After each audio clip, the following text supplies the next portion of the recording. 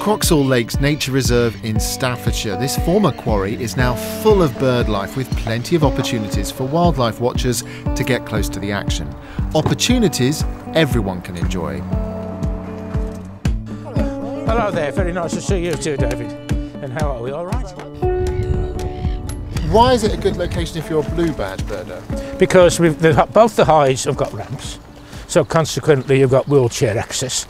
It's got a reasonable pathway, as you can see, for people in wheelchairs to amble along, and you just got everything. If you like, is quite close.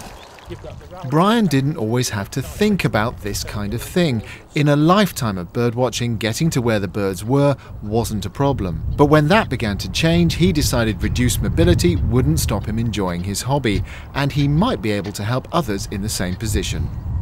I ended up with the problems I've got and had to have a hip replacement of what the devil having, and ended up with the blue badge.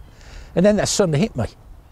You know, I thought there's an angle here that I haven't read of anybody attempting to get people out into the countryside who are disabled, inverted commas, and so that's where the idea was born, basically.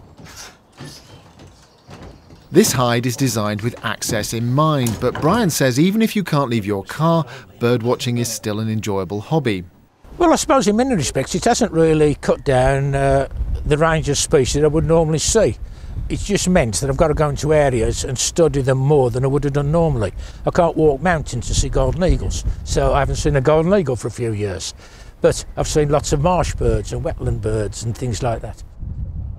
If you think about it, a vehicle is actually perfect for bird watching. It's a mobile hide. But Brian's top tip is always wind down the windows before you get into place, because that's the kind of noise that will frighten birds away. It's not meant to be a guide. I'm not trying to be clever and telling people how to identify birds. All I want to do is get people out there and look at the things and get the pleasure from it that I do. And in his first year of blue badge birding, Brian says he managed to see just as many species as he did before.